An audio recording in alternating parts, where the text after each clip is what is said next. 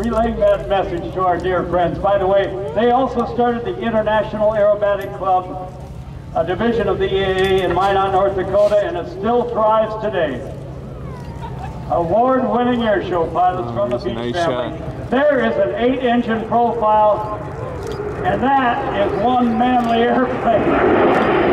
Hold it down.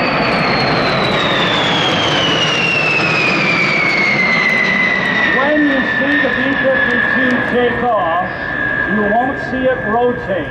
It'll in fact levitate like it was being pulled up by a string. It has what we call a tandem gear. Underneath the fuselage, there's a gear in front and a gear in back. It does not have struts like a conventional airplane, except out at the wingtip.